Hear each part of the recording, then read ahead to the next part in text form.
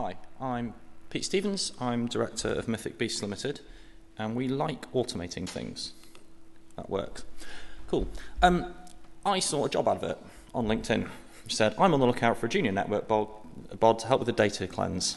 Make sure our config management DB matches what's on the live network and correct any discrepancies.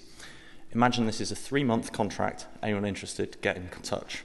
And I thought, that's a brilliant opportunity. I'm getting to get in contact straight away. No, I didn't, actually. That's an awful job. That's someone who's got valuable skills of networking to do something really boring, which is spend 3 months auditing config. It's potentially disruptive because when your audit discovers a problem, you either need to fix your config system or fix the production network. And it involves a whole load of archaeology. Why is production different to what our config management said it should be? Who put the change in? Why is it there? If I take it out, will everything break? So, and even more than that, there's a bigger problem here, which is why is production different from what my config management said it should be? And how do I keep them in sync without instituting a blanket rule, which is you can't make any change to production unless it's gone through config management, which means when you have an urgent problem, you have to wait for your development team to do a software release before you can fix it. And also, a 3-month project, at the end of that 3 months, your network's probably drifted again, and you've got to go and do it again. Really, you should audit your network once a week, or once a day, or once an hour would be nice. So, we do have some code that almost, but not quite, completely audits our network. And when we started doing this, there's nice standard tools like diff. And diff doesn't work because IPv6 addresses can be written down in multiple different ways. So you might spit out one format from your config management, and when you ask your router what the config really is, you get a different format back, but they're really the same thing. Things get reordered.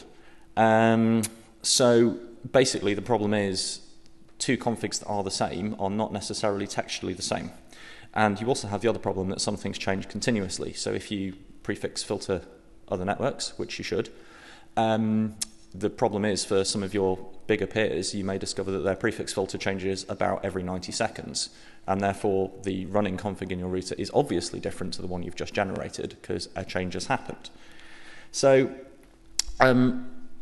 for our network, we've got some configuration files that pretty much describe most of how the network is put together. YAML files, yet another markup language. It's like XML, but you can type it in yourself. So we've got a file called routers, which knows about all of our routers, it knows about all the network addresses, and there's some extra data that says what type of network address this is. Is this an internet exchange? Is it a transit provider? Is it a customer? Another file, customers, which has a complete list of who all of our customers are that take BGP from us, and exactly what they've asked for. Do they want a default route? Do they want a full routing table? And combine those two together. If you spot you've got a customer IP that sits in an IP address that's on the router, they can talk to each other over a direct link. Bingo, you can magically generate all of your sessions that you need. So that gets put together. Another file, static, for customers who've got statically routed routes who are transiting, and we can use this to generate yet more of our config. We have a file called peers, which for hysterical reasons is a tab-separated file, which is not a format I recommend. That was a dumb idea. We still need to get rid of that one. And that could really do with going into a database, and some more work needs to go so you can pre-populate your database directly from peering DB. That's something we haven't done yet. So maybe one of our summer students might have a look at that. But basically from that, you can just run a command for a peer, and it will build all of the config for every network exchange that they're on and build an up-to-date set of prefix filters that we've just grabbed. And magic happens, and that happens automatically. So all of our filter lists keep getting updated without anybody actually having to do anything, which is nice. So yeah, we can generate all of our config, and we had to write a context-aware diff that can go and look at a router, compare it to what our config management system spat out, and it will canonize IP addresses, it will reorder things, it will check that our peers have a prefix list, but it won't specifically check the contents because we don't expect that to be the same. And the result of this is we can now actually do an audit reasonably quickly. So you can just say audit that router, and 30 seconds later it comes back and says, I found this line timers. Why is it there? And then someone says, oh, that was because we had a problem on the internet exchange that we needed to fix with a longer timer for someone. Right, now we can go back and patch our config management in order to make that line appear later. And now you can just keep going through this until your config diff says your test tool, your config management DB and your production routers are in sync and you know how your network works. And when you get to the point that you've got no errors, you can schedule this to happen every day. And that means that you know they're still in sync and they're staying in sync. But the network's only one part of it. So benefits of this. We caught some nice typos. It turns out v6 is rubbish because you can't read addresses easily by looking at them, and we typoed one of the addresses in the next an update source, and meant that one of our sites didn't actually have v6 routing redundancy for several years because we didn't realize we'd put the wrong router update address in. That was a bit of a mistake.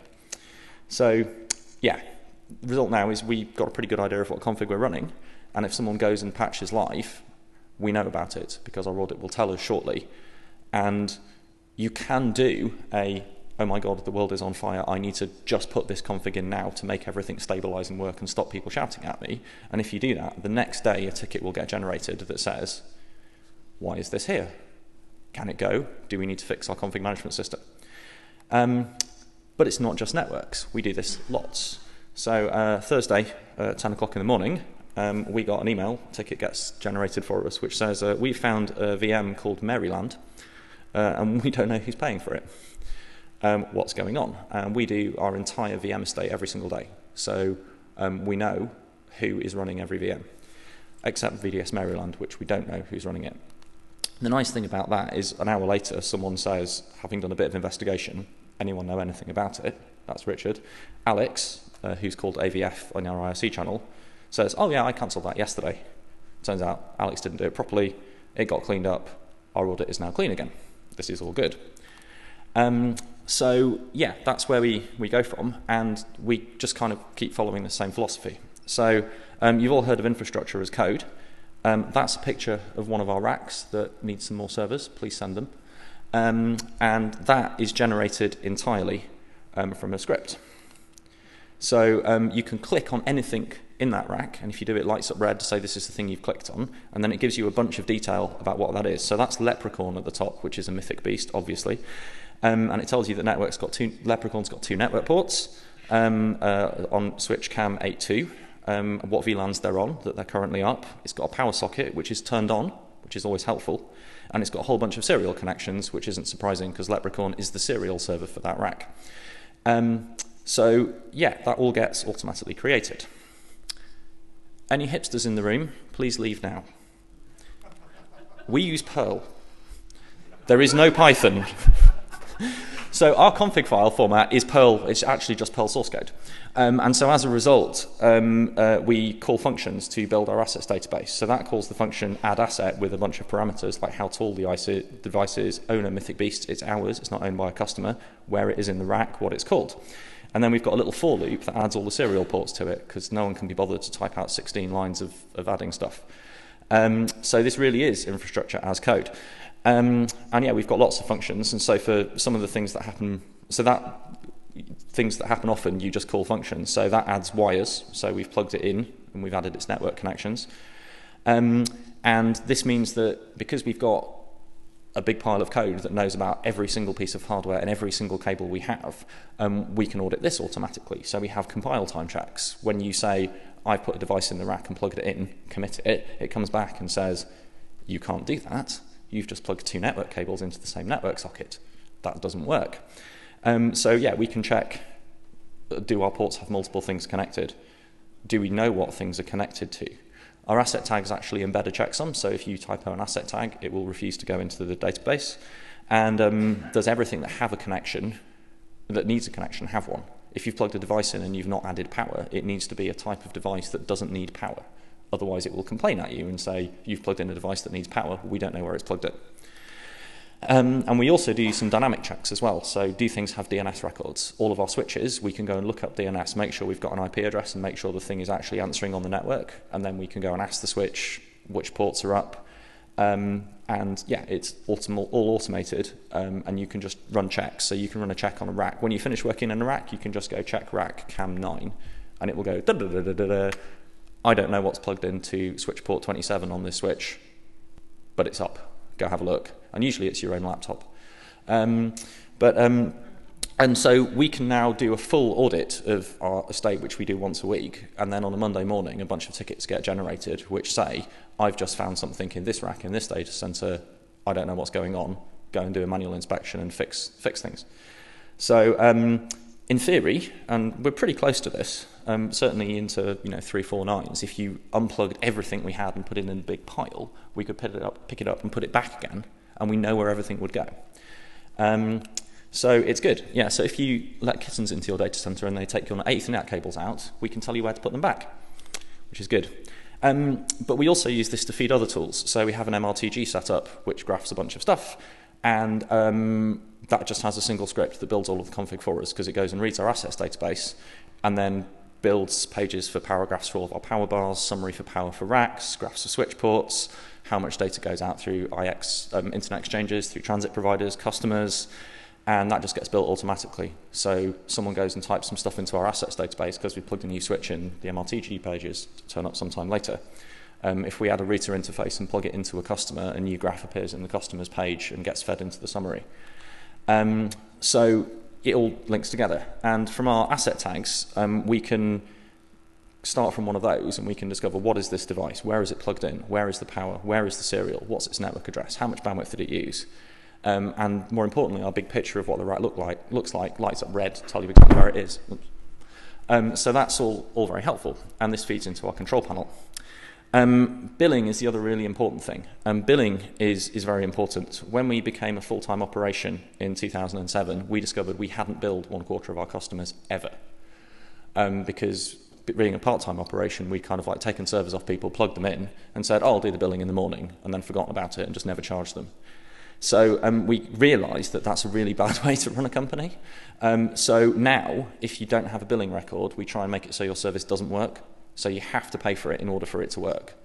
And it turns out we're not the only people. When we bought Blue Linux, they hadn't billed a load of their customers. And when we bought bhosts, we found a bunch of VMs that they didn't know who owned them and what they were doing.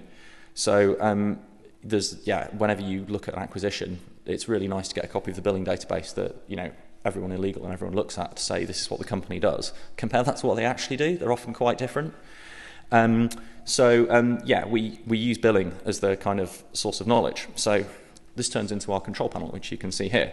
That's an asset tag for one of our servers in Amsterdam. You can tell because the little location tells you where it is. It's got some IP addresses attached, one of which is a v6 address in the v4 block, which is obviously a bug that we need to fix. And you can click on the network settings and it will tell you how to set your network up. And a little bit further down the page, you get the power cycle thing, so you can press a button and it switches it off and on again.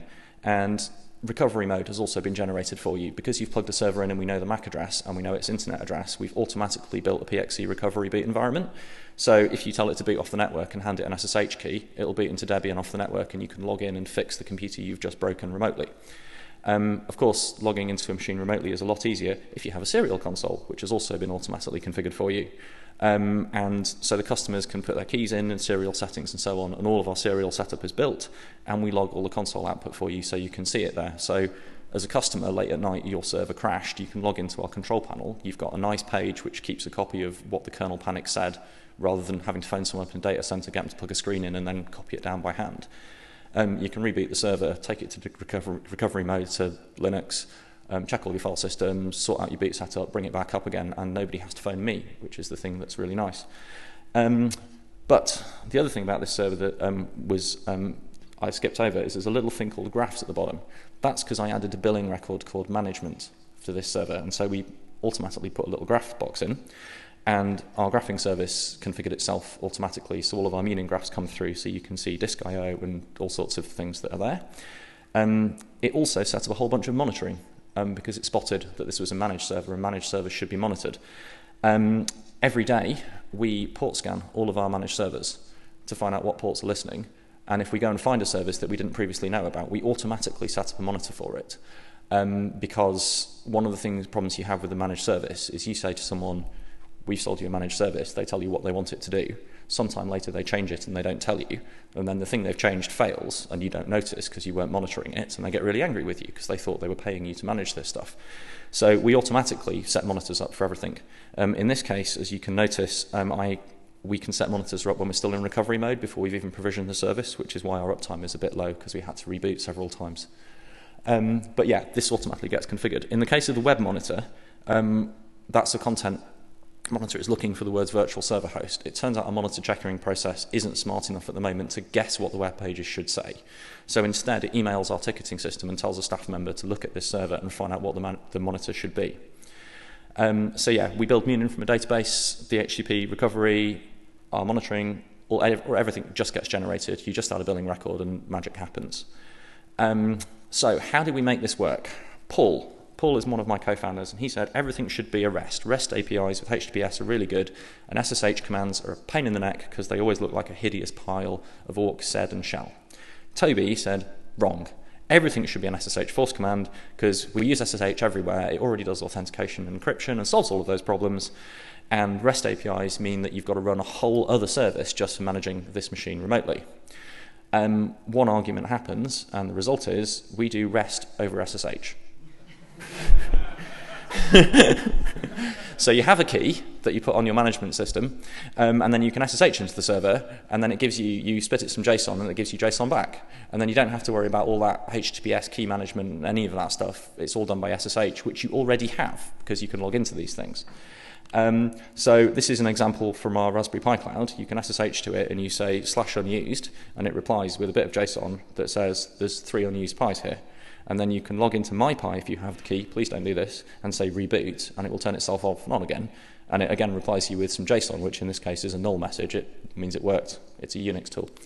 The SSH file basically says, no matter what the user asks you to do, run the management command.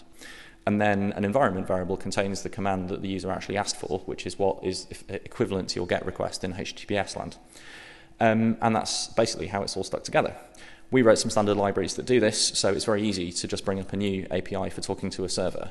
And you don't have conflicts like you want to manage a server that the customer wants to run HTTPS on, and you're fighting over port 443 and stuff. And SSHFP and DNSSEC almost, but not quite, brilliantly solves the host key problem, because when you spin up a server, it populates DNS with the host key that it's got, and so all of your discovery works badly because it's not very good. We're hoping we'll get that sorted at some point, but it should be a bit cleaner than it is. So we also manage updates for people. We've got thousands of managed customer servers that we need to do security patches to. They run a whole bunch of different operating systems. The customers get to configure themselves. So we can't use Puppet or Chef or Ansible because the customers might want to run Puppet or Chef or Ansible or manage it themselves or do whatever. And we're kind of integrating with them. Cattle not pets is a brilliant idea for managing servers if they all do the same thing. Unfortunately, we run a cattery, a luxury cattery. So when we see a critical update, we want to log into the server and update it by running apt-get install Apache 2.2 or Apache 2.4 or yum update HTTPD, and we've got to do this 1,000 times. That's tedious and boring. Guess what I'm going to do? We also don't have a single key to get into every customer service because that's a massive security risk. Every customer has their own key. So you also need to work out which key you need to use. And we also made it so that our staff can't access the private keys from our jump box. They can just request a session on a box, but they can't steal the actual keys. So no one can directly log into a customer server. You have to go through our gateway box. And we restrict agent forwarding and things like that, so you can't hop from one box to another backwards and round. So we thought that through. So this is our management process. So you log into our gateway box and say, I want to do a bulk update. And it gives you a friendly message and says, just keep typing this command until the world is happy. And so you run it the first time. The second time, you tell it what you want to update, in this case, Apache 2. And then you get a bunch of options on the third run, which is what exactly do you want to update? So if you're doing a bulk update for general patches, we do one data center at a time. Some customers have setups with one split across 2 different sites. If we really wreck an update and knock half of their servers offline, it's better if we've taken out their primary but left the recovery system still running. You don't want to patch both at the same time. In this case, I use the commands to restrict it to just one server, because I didn't actually want to just bulk update a whole load of our customers simply for the purpose of getting some slides for a talk. So I picked one of our servers, and it then goes and works out exactly what packages it needs for every different operating system that we're supporting. In this case, I'm using the apt version of the command. You'll notice you get an error for Wheezy, because Wheezy doesn't have security updates anymore. Probably don't use that if you can avoid it. And then it goes and searches all of our customers' servers and does an audit to work out who's got a vulnerable package installed, and it brings you back a list. It then writes an email to send to the customer with some blanks that it will fill in for you, and then it sends it to the customer automatically, so you've just done a notification. If it's a non-critical update, that's 2 days. If it's a 0 day, the world is on fire, it's we are doing this now, this is going ahead straight away. And then it sends all of the emails. And at that point, approaching step 7, you can actually now do your update.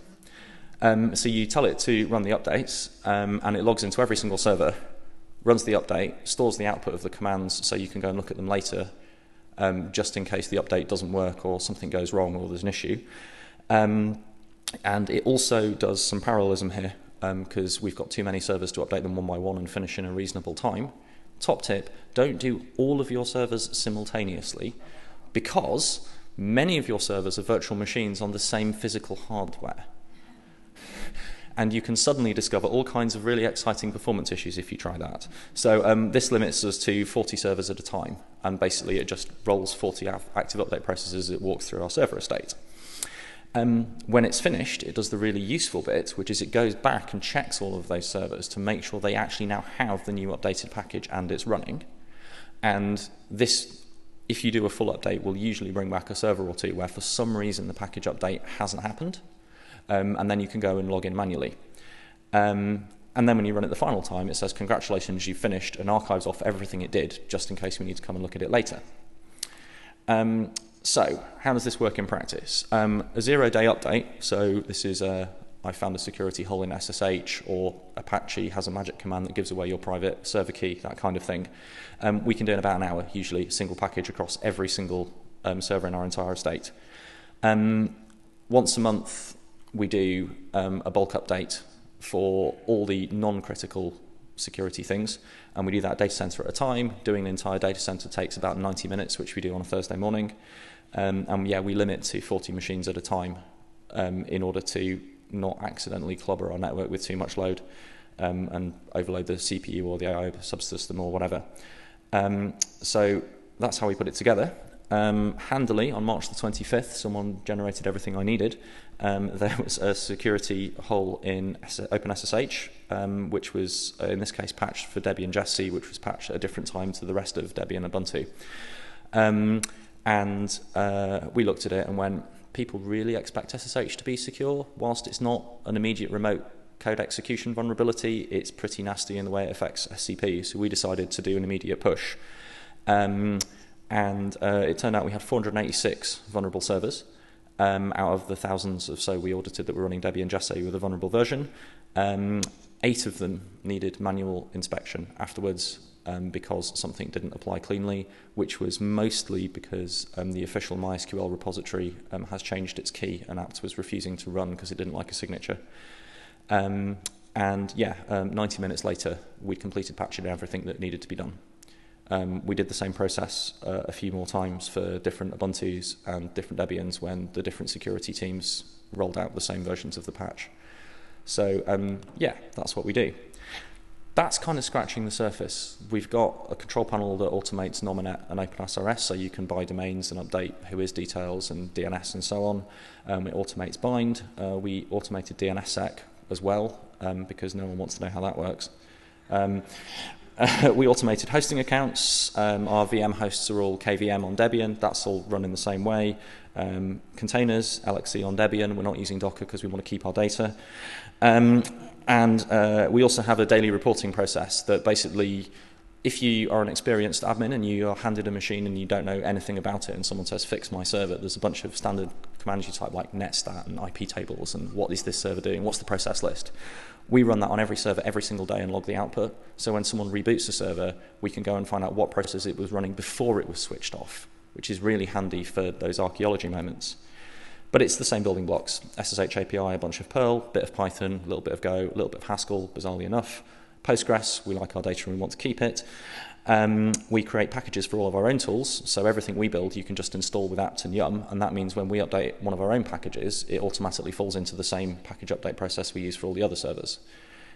So that's all nice and straightforward. The process we do is work out how to do it once and write down what you did, turn it into a procedure, so you try and do the same thing again, then you audit the ones you've done to make sure they really do all have the same config and things are done the same way, and then you start automating the process you're doing for setting these up until you've got just a handful of commands left and it's really quick, and you can build it into the control panel, and then you can just forget how all of this stuff works. Sometime later, for example, in the case of Let's Encrypt, you discover that you've got several thousand paying customers and you didn't notice, which is what we're kind of aiming to do. So if you'd like to know more, we have a blog that you can read. We have a Twitter handle for those of you who use the Twitter. And I also have an email address, and you can email me. And beyond that, does anyone have any questions? Oh, Neil. Oh, dear. I think it's a really great talk. One question about using the network as a master. Are you always sure that the network's got the best version of what the customer's service should be? Sorry, the network is... So so if I understood it right, you're kind of grabbing the kind of, if you like, the inventory of what you've provided to your customers from the network, and then using that to populate all the other stuff that you've got in your systems. And that's fine as long as the network is accurate. Yeah, if it's not accurate, it doesn't work. Yeah, exactly. So how do you cope with that? You fix it. No, but how do you but how do you know that that's the case, though? That's the reason for... So we make it really hard for our config to drift from production because things don't work if your config isn't in line with production, and it means people fix things quickly. So we're trying to make it as hard as possible to basically do an undocumented change that people forget about. Right, okay. And one of the ways to do that is to make sure that it breaks immediately as someone does that, and or it comes up as in an audit report the following day or the following hour to say, here is an undocumented thing, it needs to be documented and fixed, and it needs to be done now. So you don't get that, oh my God, we've got years of changes that we've forgotten about. Maybe I'll give you a hypothetical. Imagine you've got customer Fred. Yeah. Fred's bought 4 things from you. Yeah. And you provision 5, right, for whatever reason. Yeah. And then now you then take that 5th thing and you push that all into all of your systems, including the billing. So all of a sudden, customer gets, and many of you have dealt with BT, you know how we do this. Many of you will get a bill. You then get a bill that's got 5 things on it because you've assumed that what went in at that point was always right. So it's a kind of comparison to here's what the customer ordered, inverted commas. Yeah. To here's what we built on the network, to then here's what we then populate the rest of the system. Right, on. So at that point the customer will get a bill for 5 items, and someone's going to notice that it doesn't match the purchase order and complain. Okay, and at that point we've got to go back and fix billing and production simultaneously to match what they ordered. Yeah, okay. I've done kind of this network as the master. It always feels like quite an elegant solution, but it has downsides like that, in that, you know, if customers move or churn, or, you know, once was a customer came back and the records kind of get a bit out of... So for all of our VMs and things like that, we have automated cleanup. Right. So the customer cancels through the control panel and it just gets deleted and it goes away, and no one has to do anything manual. So that helps prevent drift happening. Yeah. It's only when someone's gone outside the standard process that errors creep in, and the aim is to catch those as quick as possible and cause someone intelligent to go look at it to work out what happened and how to fix it. Great talk, Pete. Thanks. Thank you. Okay, thank you, Pete.